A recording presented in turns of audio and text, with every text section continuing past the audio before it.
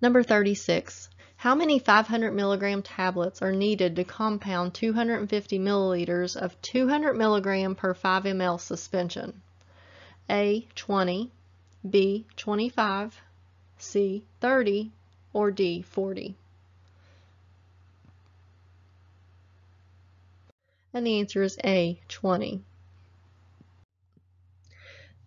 So we're going to find the total milligrams that we need. If we have 200 milligrams per 5 milliliters, we'll multiply that by 250 milliliters. We have a milligram on the top, or milliliter on the top, milliliter on the bottom, so milliliters cancel, and we'll be left with milligrams. So 200 times 250, then divided by 5 equals 10,000 milligrams. So that's the total amount that we'll need. And then if we take 10,000 milligrams divided by 500 milligrams for each tablet, that gives us 20 tablets. That's what we'll need to compound 250 milliliters of 200 per 5 suspension. Thanks for watching. For more practice test questions, click below to see my full-length PTCB Pharmacy Technician Certification Exam practice test that includes 90 questions with explained answers.